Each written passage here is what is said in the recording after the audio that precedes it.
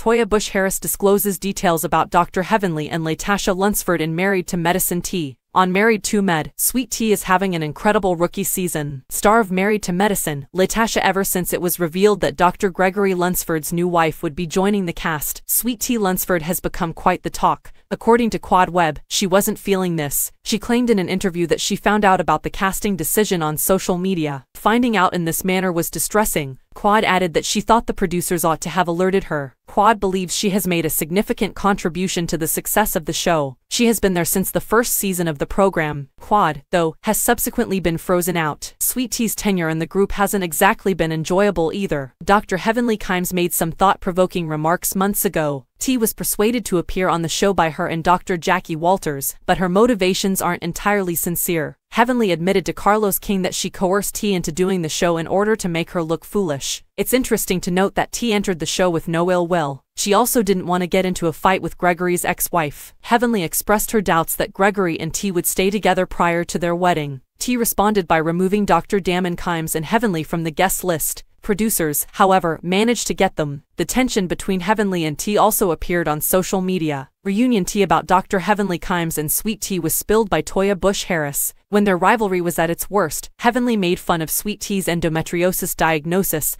and her struggles as a mother. Sweet Tea informed Heavenly that, contrary to what Mariah Huq claimed years ago, her late mother is in and Damon most likely cheated. T and Heavenly's dispute was discussed by Toya Bush-Harris in an interview with that being said. Regarding their most recent reunion, which they filmed, she also revealed something fascinating. I believe Heavenly is trying to push herself to the limit with her. I take it that she wants to give it a try. But if my memory serves me correctly, Heavenly initially stated that I would feel bad about really pursuing this young girl, because I don't want to be perceived as a bully, she stated. Correct. She was forced to wait until Sweet Tea demonstrated her ability to handle it. She can now attack her.